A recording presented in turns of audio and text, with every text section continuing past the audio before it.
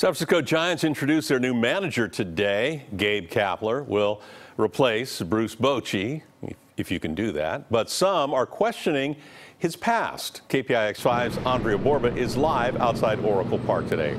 Andria? Well, Ken, the announcement of Kapler's hiring was made last night. There was an outcry on social media, and today the Giants had to answer questions, along with Kapler, about his past actions. The main topic of conversation at Gabe Kapler's introductory news conference as the new San Francisco Giants manager wasn't balls and strikes, but about his handling of sexual assault allegations while with the Dodgers, along with President of Baseball Operations, Farhan Zaidi. It was interesting that they both sort of held hands and jumped off the cliff together. Ray Ratto, a longtime Bay Area sports writer, says if the Giants can win a World Series in a year or two, the controversy will largely be forgotten.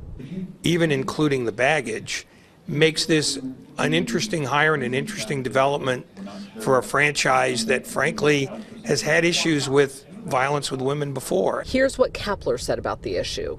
These are problems in Major League Baseball clubhouses, and Farr mentioned that he hadn't done enough. I know he's speaking for himself personally, but I think I certainly haven't done enough, and the industry hasn't done enough. Michael Goldberg, an associate professor of sports management at USF, says research indicates, despite the outcry on social media last night, the Giants' bottom line is likely to be unhurt.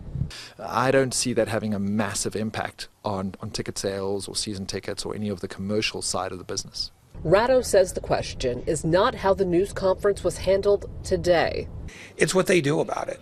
It's, what happens when one of their guys gets involved in something like this?